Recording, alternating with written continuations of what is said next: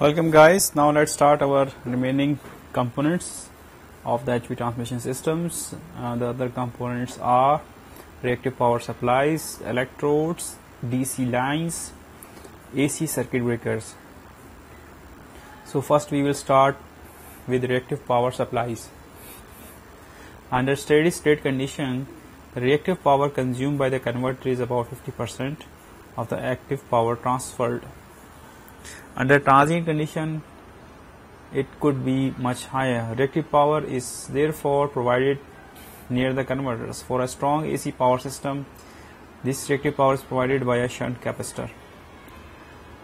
So this is all about the reactive power systems. We will discuss this in detail in the later stages. Next item is electrodes. Electrodes are conductors that provide connection to earth for neutral. They have large surface to minimize current densities and surface voltage gradients. So this is another component of the DC system.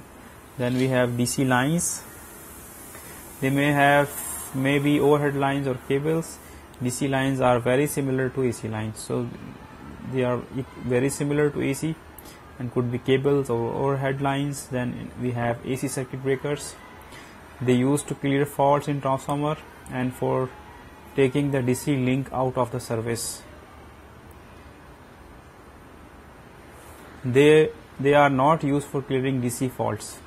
DC faults are cleared by converter control more rapidly.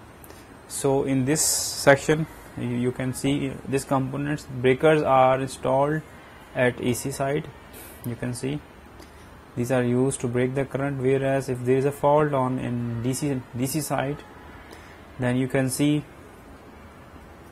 that there is no breaker installed here. The DC faults are cleared by converter control systems. Here you can see the electrode which is installed, and it is creating a reference point, common point for the DC network. So this is the electrode, and this is, you can see here, it is a transmission line. This is the smoothing reactor. So these are the components so far that we have discussed for our DC system. Thank you.